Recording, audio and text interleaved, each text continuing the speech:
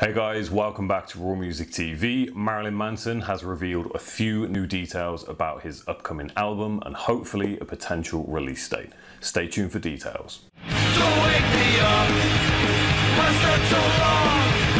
The bright future's staying on, it's staying on, I did it. Don't wake me up. So over the past few months, Marilyn Manson has been giving little bits of information about the possibility of when his new record is going to be coming out. Now, in a recent interview with Revolver Magazine, he has said that the album is definitely going to be coming out this year in 2019.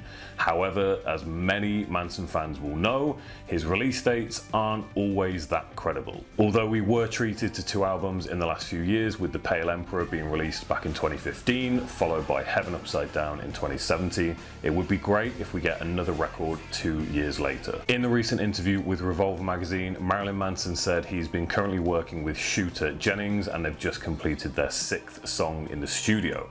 If you don't know who Shooter Jennings is, he's quite a famous musician in the States. He's known for more southern rock music. He's released several albums and more recently helped Duff McKagan of Guns N' Roses produce, write and record his latest solo record, Tenderness, which came out a few months ago. Now, not only has Manson said that his new album will be released this year in 2019, he's also said he's going to be releasing a new art book, which is due for release as well.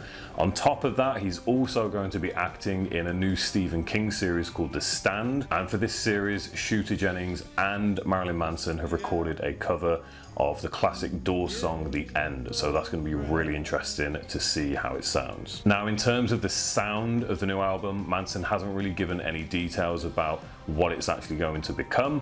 However, he does seem to be indicating that it's going to be a much more personal record, and he may well venture into a more southern style of music, which would be very, very strange.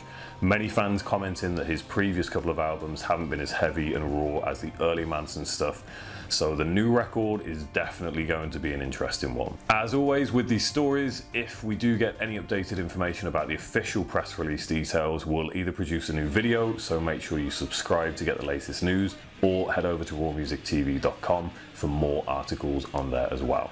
If you do want to check out more information, there's a ton of links in the description, but any new Manson news that we do get, we'll try and keep you as updated as possible.